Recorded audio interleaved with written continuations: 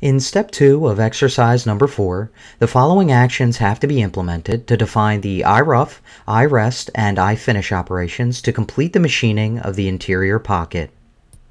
Add a new iMachining 2D operation. In the SolidCAM Manager, right-click the operations header and choose 2D iMachining from the Add Milling Operation submenu. The iMachining operation dialog box is displayed.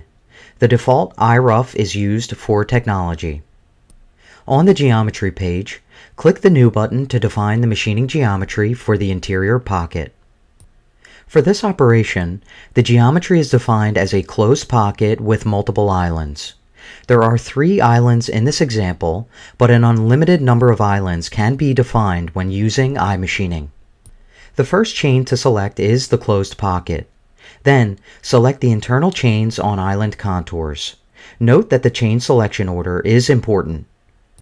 In the SOLIDWORKS graphics area, pick on the bottom edge of the pocket contour as shown. Select Auto Constant Z in the Chain section of the Geometry Edit dialog box to close the chain. When the confirmation message OK to accept is displayed, click the Yes button to accept the selection. Next, pick on either a top or bottom edge of the first island as shown. Select Auto Constant Z to close the chain, and then click Yes to confirm the chain selection.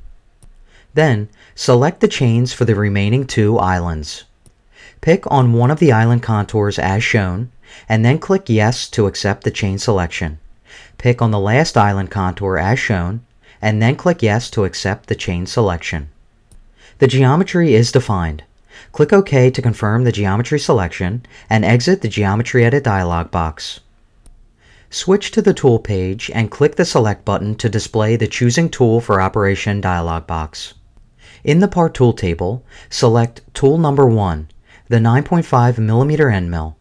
Click the Select button to choose the tool for the operation and exit the Part Tool table. Switch to the Levels page to define the milling levels. Click the Upper Level button. In the SOLIDWORKS graphics area, select the top edge of the target model as shown, and then click OK to confirm the selection. Next, click the Pocket Depth button and select the bottom face of the interior pocket to define the machining depth. Click OK to confirm the selection and display the iMachining operation dialog box. Switch to the Technology Wizard page to view the cutting conditions. The wizard automatically calculated one step down to achieve the total depth with an ACP value of 2.5. The step-down row in the output grid is painted yellow to indicate there is a medium likelihood that vibrations will develop based on the tool information and milling levels defined for the operation. Remember, the closer the ACP value is to a whole number, the less likely it is that vibrations will develop. When this kind of situation occurs, reducing the machining level aggressiveness is one approach that can help avoid potential vibrations. This will be the method used throughout the exercise. Decrease the machining level slider to 3 for the operation. On the Technology page, the step-down and cutting angles generated by the wizard are shown. By default, a 0.24mm allowance will be left on the walls. On the Link page, the helical entry into the pocket will be performed at a ramping angle of 2.9 degrees. Name the operation iRough Interior Pocket.